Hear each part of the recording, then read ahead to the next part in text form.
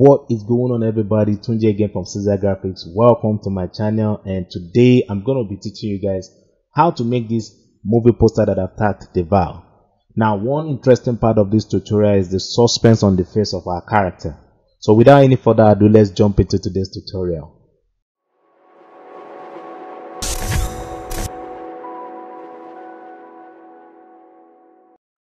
Okay, so let's create a new document. So I'm going to click on File and I'll select New. So for this project, I'm going to use 1024 by 1280. Then my resolution is going to be 100. Let's just use 100, and I'm going to make this Deval movie poster, and the color mode is going to be RGB, and my background is going to be white. So I'm going to click on the Create button. Whoa. Alright, so the first thing I'm going to bring in is the image of my character. So I'm going to put the link in the description section to where you can get the images I'm using on this project. So I'm going to scale this big like so. So I'm going to zoom out. This should be somewhere around here. Scale it big. And I'm going to add the layer mask to this. So I'm going to select the brush tool because it increase the size of my brush. And I'm just going to take out. Now make sure that your foreground is set to black, and I'm just going to take out some part of the layer, just like so.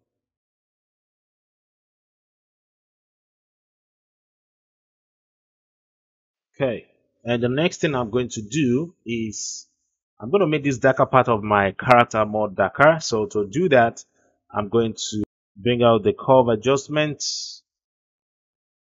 So I'm going to push this down at this point, just like so, and I'm going to hit Ctrl I on my keyboard to reverse the mask, and I'm going to click on this icon here to apply to just only this layer, and I'll make sure my foreground is set to white, and I'm just going to apply my brush to this side of my character like so. Zoom in, just going to apply it to this side. So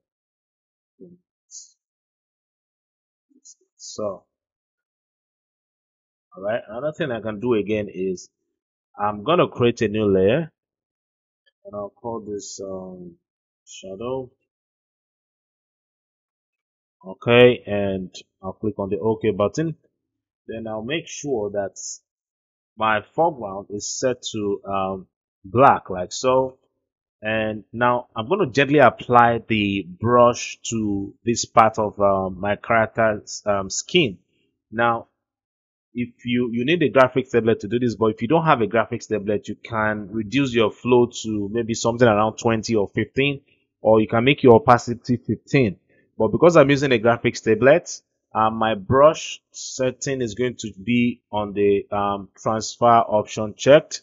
Okay, and I'm going to just gently apply the brush just like so. All right, so I'm going to gently apply it. So, like so. So I'm even go a little bit further, just like so.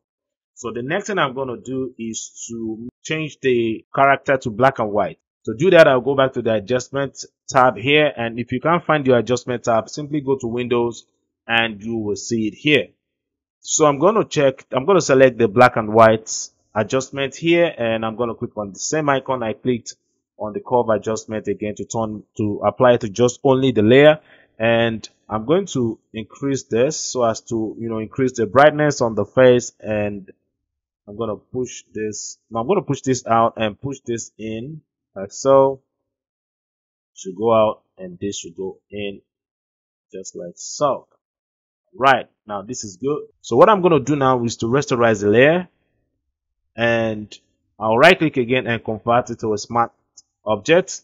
Then I'm going to hold down Ctrl and click to create a marquee of the layer, and I'm going to add a layer mask. So next thing I'm going to do is to go straight to filter and select order and select minimum.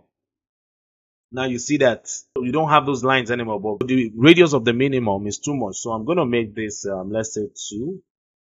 All right, now 2 is perfect. And I'm going to click on the OK button just like so. So the next thing I'm going to do is I'm going to add levels to this because I want to be able to separate the shadow from the highlight. So I'm going to go to the adjustment tab again and I'm going to apply levels to this. So select the same icon again and I'm just going to push this in, push this out like so. Let's push this in. So now this is better. So the next thing I'm going to do is to drag in the image of the forest. So I'm going to drag that and drop here like so. You know what? Let's just give it a name. I'm just going to call this forest. And I'll convert this to a smart object. Then I'm going to bring out the free transform and I'll scale this down, position this somewhere around the beard of my character, just like so. So position it here. So the next thing we're doing now is to apply the lightning blend mode. Now this blend mode is going to use the shadow on the layer below the layer that we're applying the blend mode.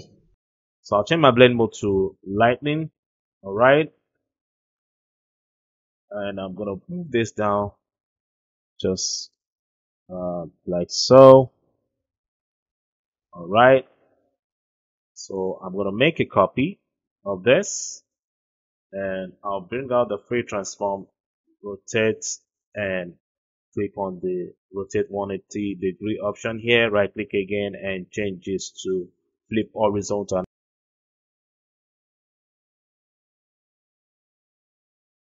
So I'm trying to cover the parts where we don't have the forest on the project. All right. So I'm going to make a copy of this again and I'm going to move this up. Now this needs to be bigger.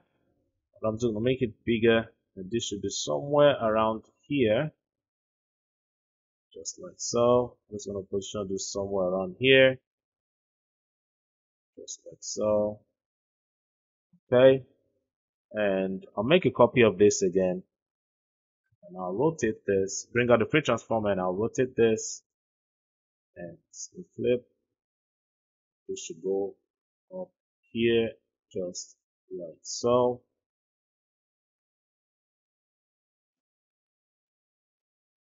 So position this here.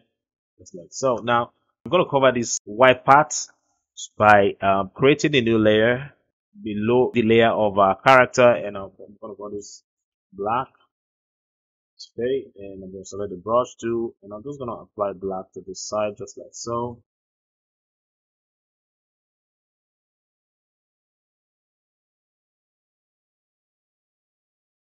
So what I'm going to do next is to put the forest in a group.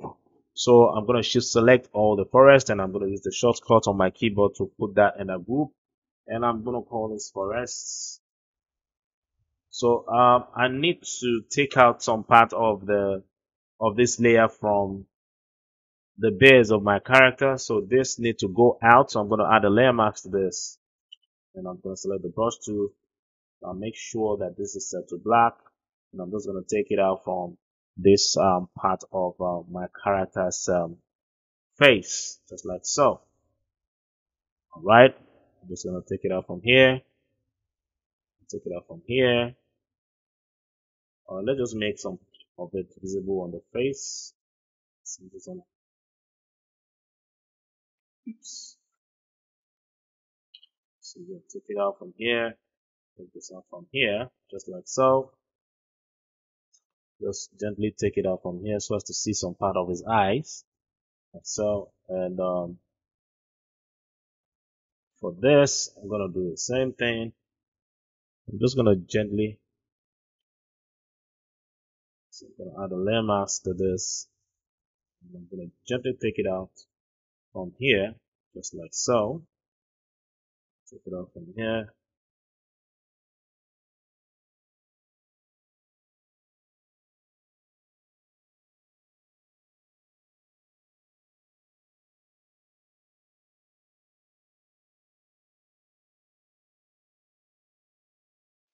Alright, you know what? Let's just see if I can move this a little bit further. Or maybe scale it. We can scale it a little bit and I'm going to just move this in about this point, just like so. This is not bad, so I'm gonna um, connect the layer mask and the layer back again, and I'm going to select my brush tool, and I'm just going to take this out from here, switch to white, and just make some part of the forest visible on the beard of my character, just like so. Take it out from here, just like so. Even make it right. So this is good. I still need to take it out from here. So what I'm doing is I'm switching from black to white. All right. So I'm using the X key on my keyboard to switch from white to black. Okay. So black takes out the layer and white added back.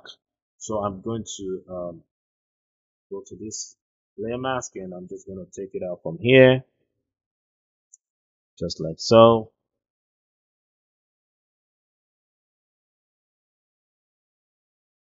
So for the head, I'm gonna add a layer mask here, and I'm just gonna take it off from here, just like so. Right. So the next thing I'm gonna do is to create a new layer and call this highlights. I'm gonna go to the color picker of my foreground, and I'm going to just pick the shade of green here, and also make it a little brighter.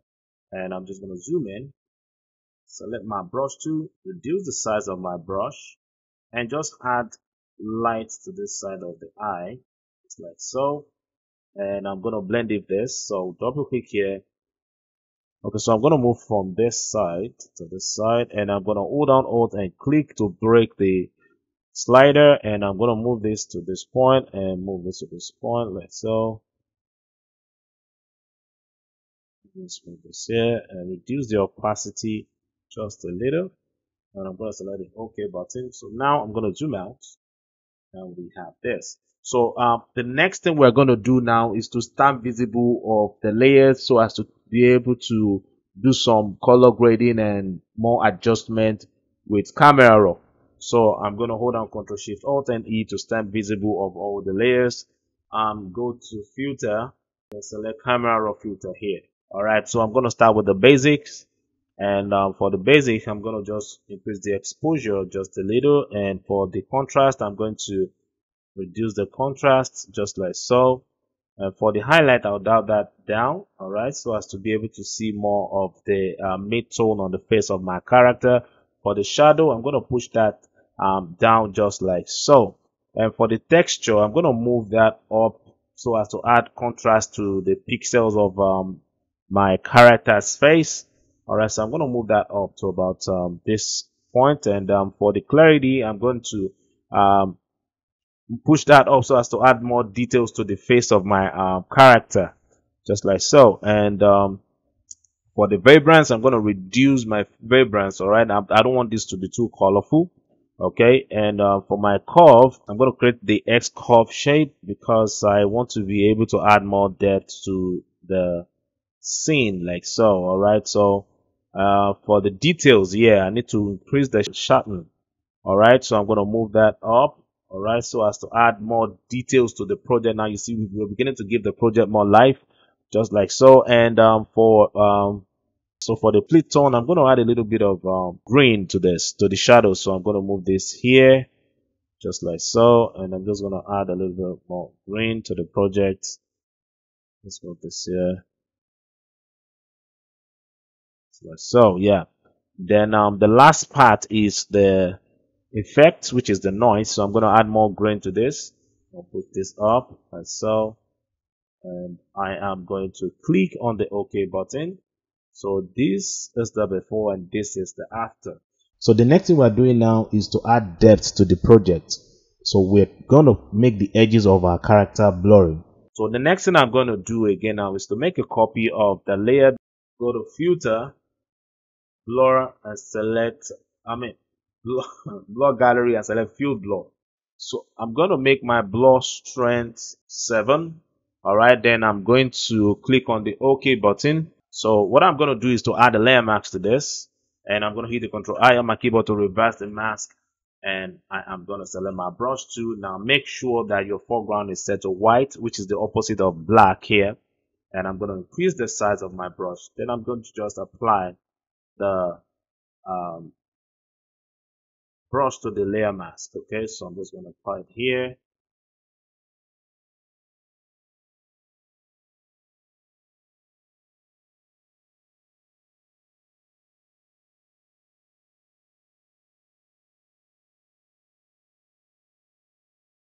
Right. So one last thing I'm going to do again before I put the title and the cast on this project is to add noise. So I'm going to hold on Alt and click on the new layer icon and hold this noise. And I'm going to change my blend mode to soft light. And I'll check the fill with soft light neutral color 50% gray option. And I'll go to filter noise. And I'm going to select add noise. Alright. So I want this noise to be more stronger. Just like so. Show the noise, and I'm going to select the OK button. All right. So I'm going to add the title. So the name of the font I'm using here is called the brush up. So I'm going to call it B and change this to red.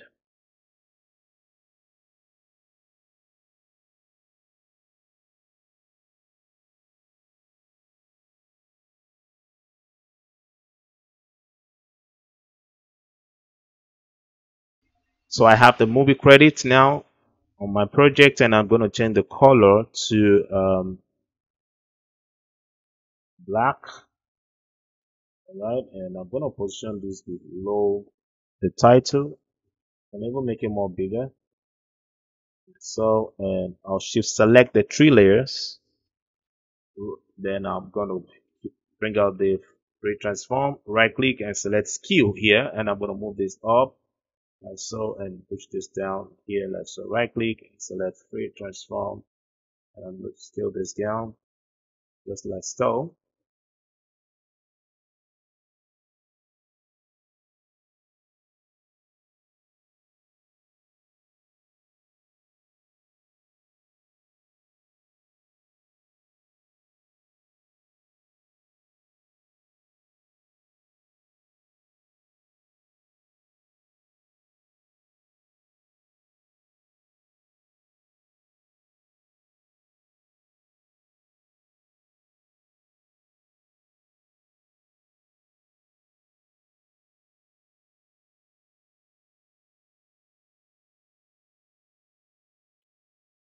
So, and I hope you enjoyed today's tutorial, guys. If you have not subscribed, remember to hit the subscribe button and remember to ring the bell so you will be notified when I post my tutorials. Also, comment, like and share this tutorial. I'll see you guys again in the next one. Peace.